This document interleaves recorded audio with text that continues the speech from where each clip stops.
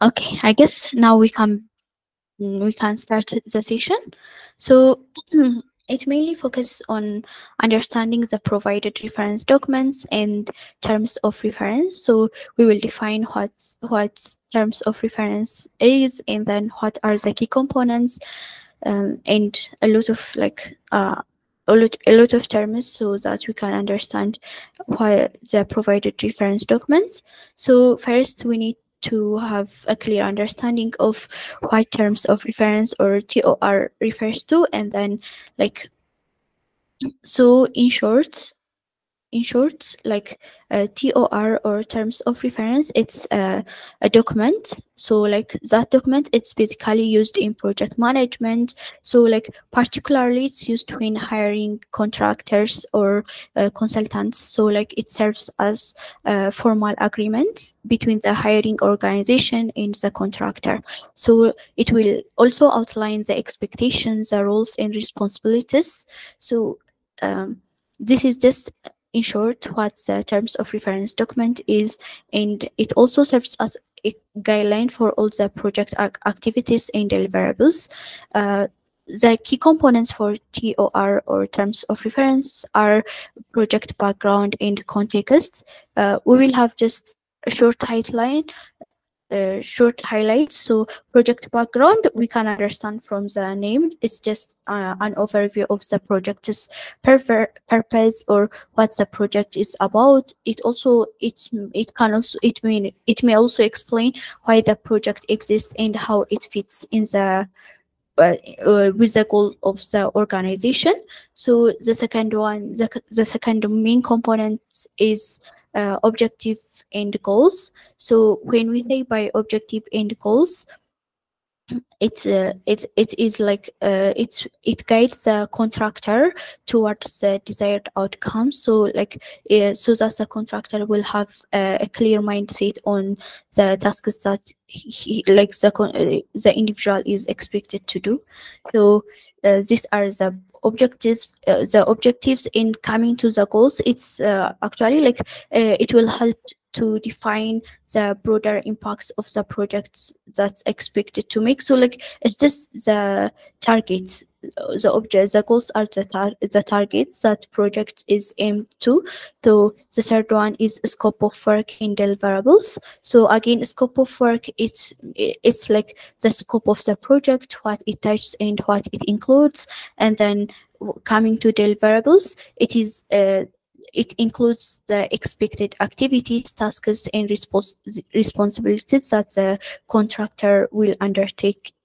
And then the fourth one is time frame and milestones. So uh, time frame time in the time frames, we will have the duration of the projects and the key milestones. So like these are important for measuring progress, so that we can ensure that the project is completed in the given timeline. And then the last one is evaluation criteria. The evaluation criteria, it explains the performance of the contractor or the consultant. So like actually evaluation criteria, it explains how we can measure the performance of the contractor or consultant. So like these are the 5 key components that the terms of reference should include. And then terms of reference, it's the basic importance of terms of reference in the tender application. The first one is it will ensure the alignment with the project goal, and also it will provide us a clear roadmap so that we can have a clear mindset on how to execute the project. So then next one is a detailed breakdown on the terms of reference. So like the first one is context. So on the context section, we have a background and the rationale of the project. And then the second one is tasks. So that in the tasks, we have specific activities that the contractor needs to perform. So these are like the responsibilities or the actions that are expected from the contractor. So the third one is concepts. So in the concepts, we have the proposed methods and strategies. So for example, like if the contractor suggested some strategies or some some ideas, it's we can consider it in this section. And then the first one is personal, and then it includes qualifications that are required. It might be technical experience or just an experience, and or skills, and like a lot of qualifications. So uh, it will be included in this section. The next one is costing, which includes budget and expenses. So uh, we need to include the budgets that we are going to invest in the project in this section. And then the last one is format. So in the format, we should include on how to structure and submit the tender. Yeah, I think like these are more of clear terms. So let's continue with the next one. This is another document, a service of contract draft. So um, in the service of contract draft, we have basically like it's a document which which defines the relationship between the service provider and client. So it will also clearly outline their roles, responsibilities, and obligations. So like the main key clauses of these documents are scope of work, payment terms, confidentiality clauses, and termination conditions. When we say by scope, when we say by scope of work, it means it will specify the details, the exact services that the provider will offer, and also this should also include the tasks, activities, and the responsibilities that are expected from the provider.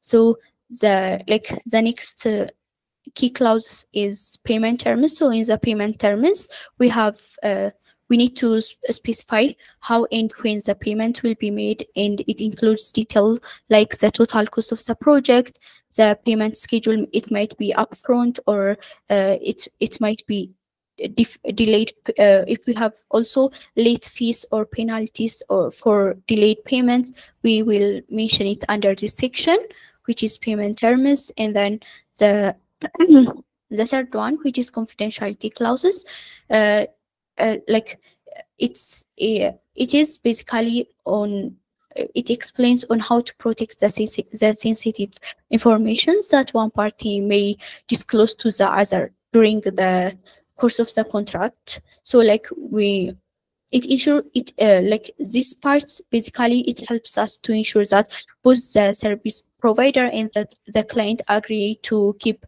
confidentiality informations private, and also not to share it with third parties. So like the fourth one is termination condition.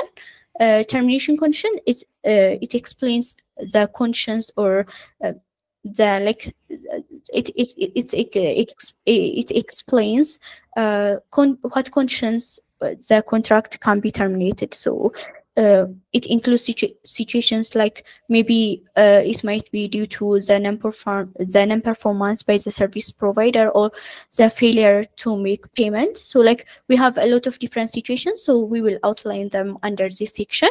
And then service of contract draft, it helps us to again ensure legal and contractual compliance between both parties, and also it protects both parties' interests, since we have confidentiality clauses or termination conditions. All are decided by both parties. So like it helps us to protect both parties' interests. So far, do we have any question? If you guys have a question, raise it. So I think let me continue.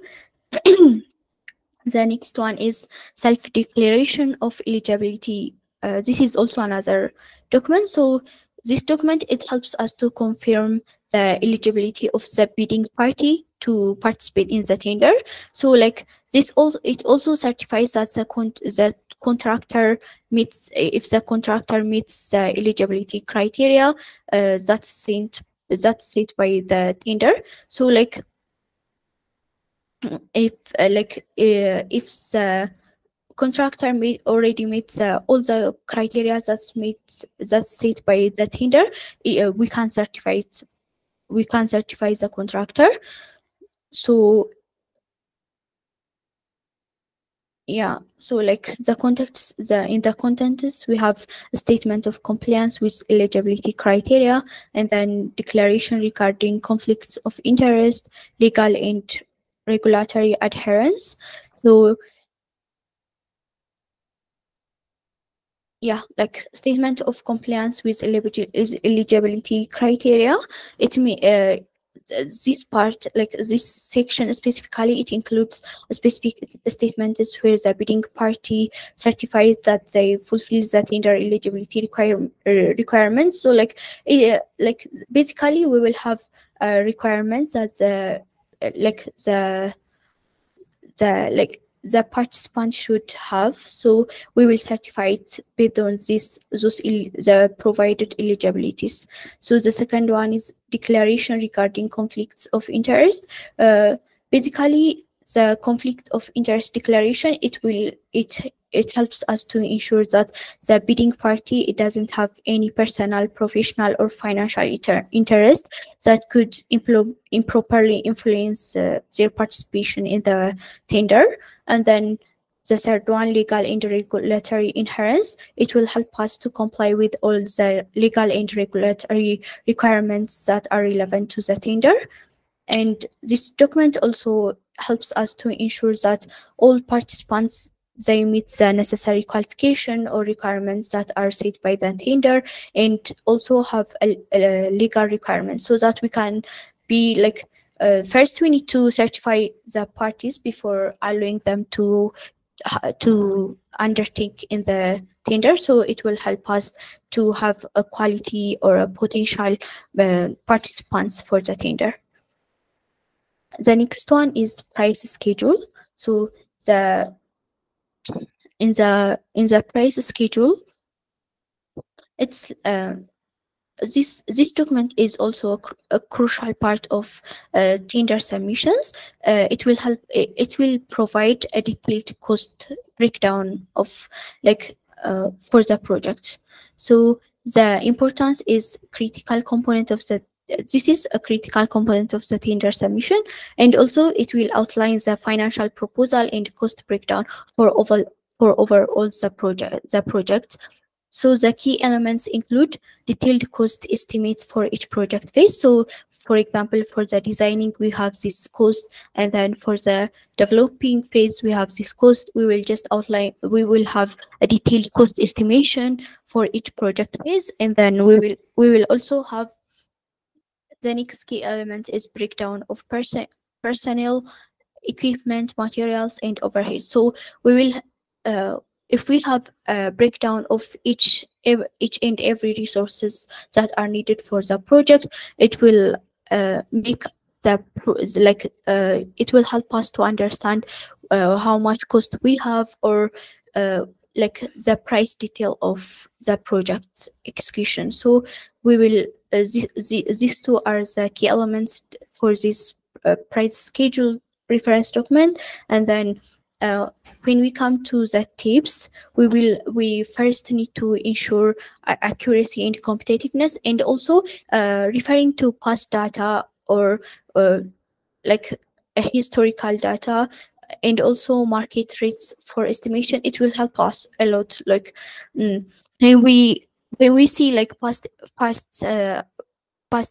experience of others, it will help us to provide more accurate data. Or also we need to have a little bit market research, so that we can come up with a more tangible and realistic price schedule. And the next one is invitation letter. So the purpose of this invitation letter is for all the tender participants. So we will have a formal invitation, so that they can we will just have a formal invitation so that they can take in the tender process. The key elements is we will highlight them the overall the tender process, and then we will have submission guidelines and deadlines. So yeah, again, like it's just we will show them on how the tender will goes like. And then the third one is contact information for queries. So if they have anything, we will just provide them with the contact information. So the importance of this invitation letter is it will help us to initiate the tender process.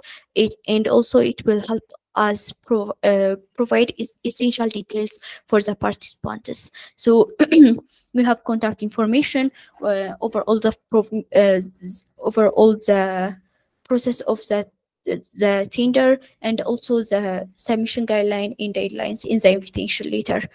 Mm. So before coming to this, do we have any question? Do we have any question, guys? Okay. Mhm. So coming to the general terms and conditions, this is actually standard terms for contracts that are issued by GIZ or GIZ company. So like these are the standard terms for contracts. So it will help having these standard terms. It will help us to ensure clarity and fairness in the execution of the contracts. So the key sections, the first one is general provisions. In the general provision, we have applicable law and contract components. So like applicable law, yeah, I think like applicable in the general provision, we have applicable law and contract components. So applicable law, this would be the law of the country where the GIZ operates or where the contract is executed. And then with the contract components, it will include all the document terms, conditions that are part of the contract. So the second one is provision of works and services, which includes quality standards, confidentiality, property of rights, and yeah, these 3 points. And then the next one is pricing, remuneration, and invoicing. So it also contains payment terms. In the payment terms, it defines on how and when the payment will be made, and a lot of details on the payment. And then invoicing procedures, which outlines the procedure for submitting invoices.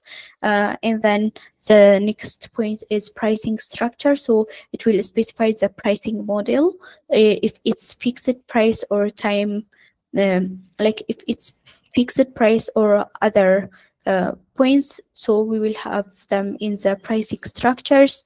So the next one is supplementary performance, supplementary performance, interruption, and termination. So in these terms also we will have conditions for performance. So rights to interruption, like when we say rights to interruption, it will define the circumstances in which either of the party has the right to interrupt the contract or work. uh, for example, it might be unforeseen circumstances or emergencies from both sides of the of the party. And then termination, again, termination also has like a bit of similar concept, but it again describes under which contract, under which circumstance that the contract can be terminated. So like the next one is liability and contractual penalties. It also includes liability clauses and penalties for non-compliance. And the last one is final provisions, which also again includes miscellaneous legal stipulations and final agreement terms. So this is just standard terms that's issued by GIZ company for to have like standard contracts.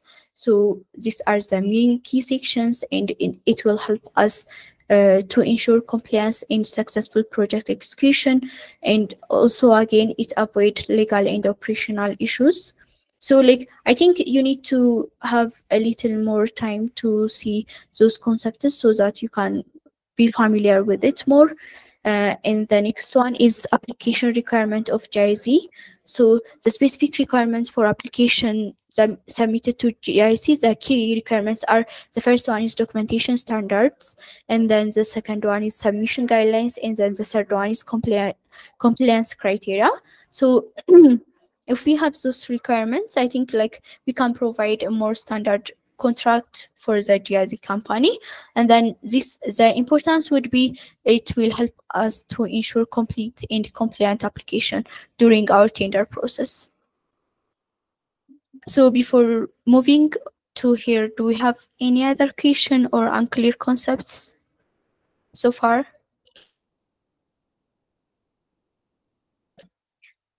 Do you have any question, or maybe are you guys lost? Any reaction?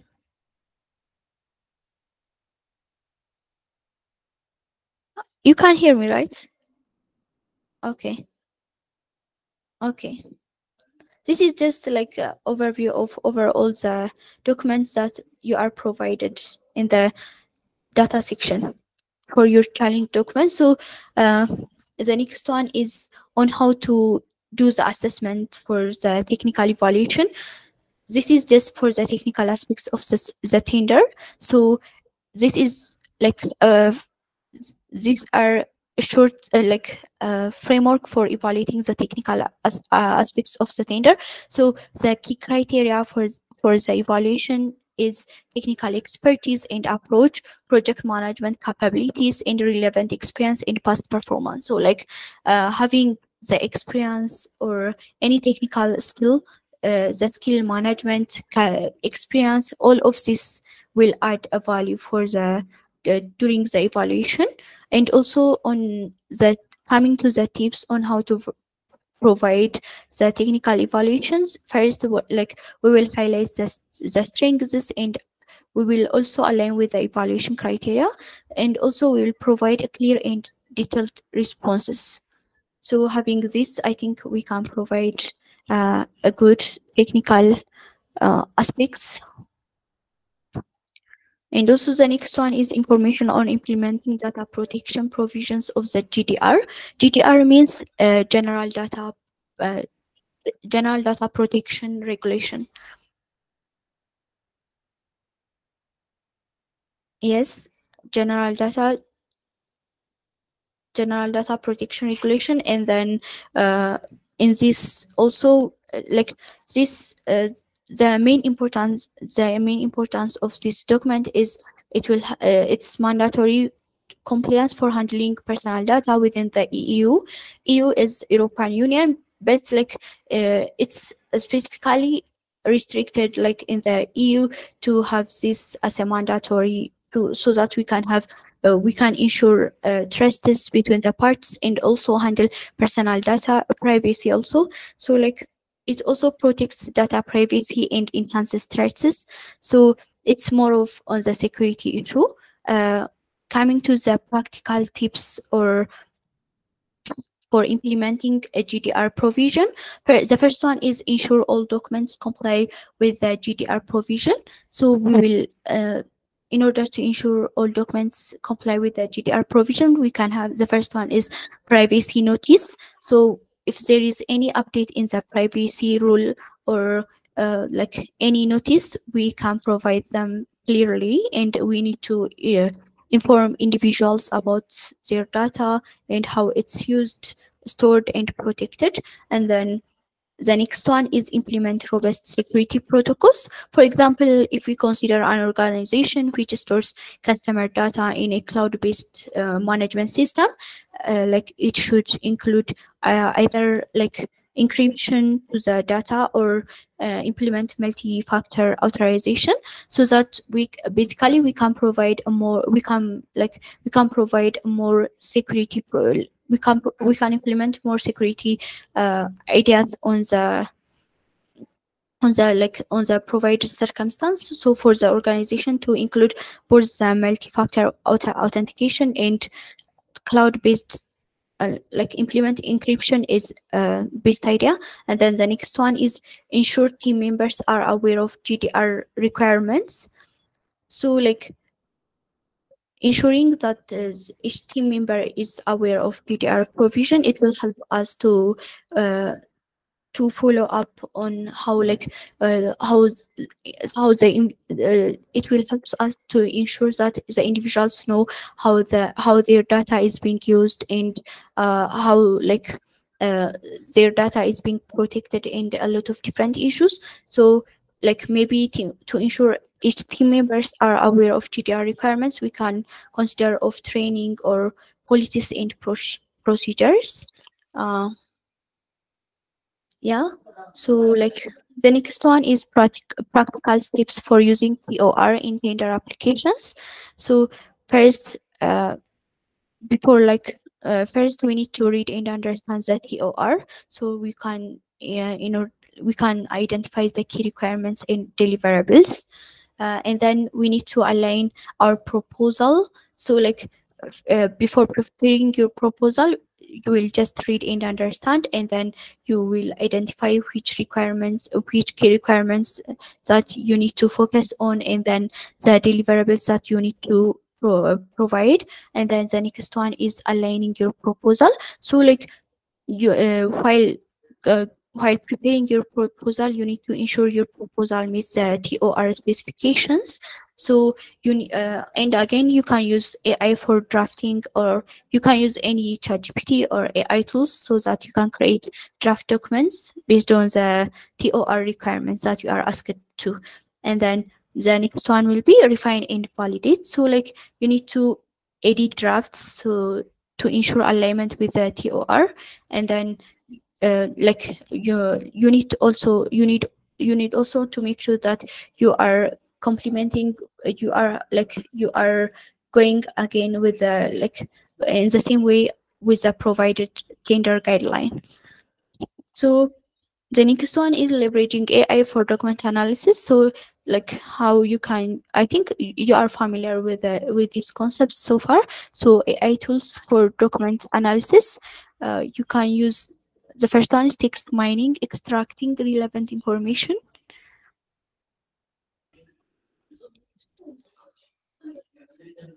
Text mining, so like you can extract relevant information. And the next is like the next one is NLP. You need to understand and interpret the document. And then the next one is machine learning, which in which you will identify patterns and compliance checks. So the benefits will be increased efficiency and accuracy, and also you will have automated compliance verification and improved document clarity. So like I think using AI tools, it will like you have the basic concept, so it will help us to have a minimum time, so in order to do a lot of tasks. So just utilize the AI tools that you are familiar with. So like these are summary of the 9 given documents in the data. Yeah. So these are price schedule, invitation letter, serve declaration of eligibility, service contract draft, terms of reference, application requirements, assessment grade for technical evaluation, general terms and conditions. So like since now we have the basic understanding of the concepts, I think if you have any question in the present in the session so far, you can ask now. And then if you don't have, you can like, since you have already got the basic understandings of each document, you can proceed with the next challenge. So how is it? Do we have any questions so far?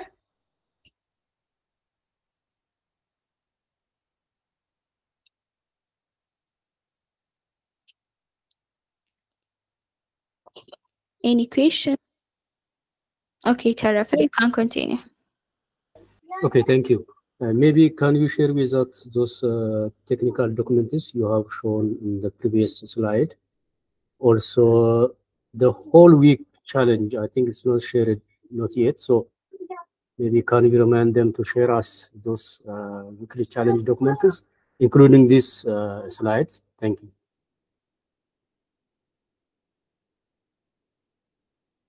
Okay, Tarafa, I will make sure to share this slide after this session. But I think like the document is already shared in all week 7. Kirud has already shared it. But like the data, I will make sure that it will be shared soon. Okay, Edwin, you can continue.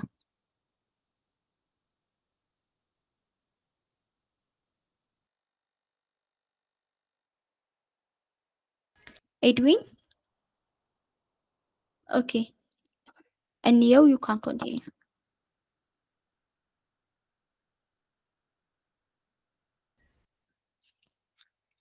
Yazi and Neo, you can continue. Maybe if you are talking, we are not hearing you. You are muted. Okay, Edwin, you can continue. Oh, sorry, I hadn't unmuted. Can you now get me? We can't hear you. You can continue. Okay. Yes. Thank you. So Excuse me. the question, Please listen me. the- Please listen to me for my chance. okay, you can go first. I have one question. Sure, you can continue. Okay, thank you. Please share all documents for all members.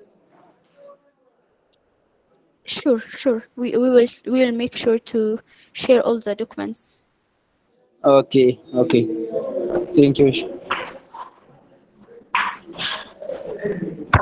Hello? Okay, Edwin, you can continue now. Yes, my question is now using the natural learning processors. I don't know if that is the full term. Can it help us to come up with other documents that will be needed from the terms of reference? And what kind of prompts can we use while doing that? Okay, so like actually like natural language processing, this is just the definition. So the natural language processing as well, like it's bas- do you want me to define it or No, I get it, but to what extent can it help us come up with other documents that are used in the term of references or that are required in the terms of references? okay, so like actually like NLP, it's included on how to leverage AI for document analysis. So basically honestly like just including those all the terms that are mentioned over here, it is about on how much you are able to customize your prompt or not. So like if you can customize your prompt, maybe like you will have a very much a good output from the AI tools that you are using. So like it is the concept, basically the all email and NLP, it overall comes to the prompts that you are using. So like just try to customize and use best prompt. Okay. Thank you. Okay, sure. Okay, Kasa, you can continue. Okay, thank you. It's nice presentation. I think based on today's lesson sessions that we have got, we are expecting to submit our assessment, especially on the bid preparation. So maybe as we have an experience, some bidders provide their experiences, documentation, especially licenses like that one is in the real experiences. But in this assignment, I think we don't expect to submit this materials and experiences, I think. Is that or not? I think like you are not expected, but I will make sure and we'll come back to you. Okay, thank you. Okay, sure. Okay, do we have another questions? Yeah, it is a good question. Okay. Casa, just to add on Casa's questions, like it Okay. may require the education background and the qualification and so on. So in this case, are we supposed to just include these things? Thank you. I think like you are supposed to include those things. So like since we have overall the tender application, but I will make sure with the team and then we'll get back to you. Maybe I will just answer it on the Slack. Okay, thank you. Okay. So do we have another question? Maybe on the if you didn't understand the purpose of the document, or if you didn't get what the document is all about, any document, like we have overall 9 documents. So the TOR, and then this one, this one, this one, this one, and a lot of them. So like, do we have any questions so far?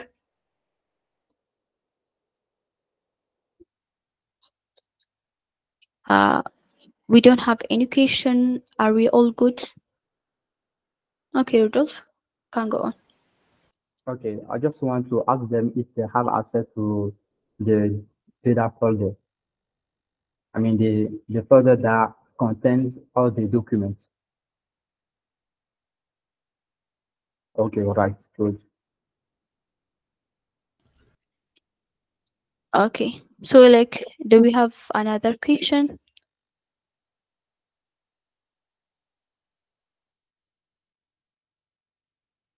So like maybe some reactions. So we will just wrap up the session and I will make sure to share all the files and again answer the questions. Okay, so I think have a good day, all of you.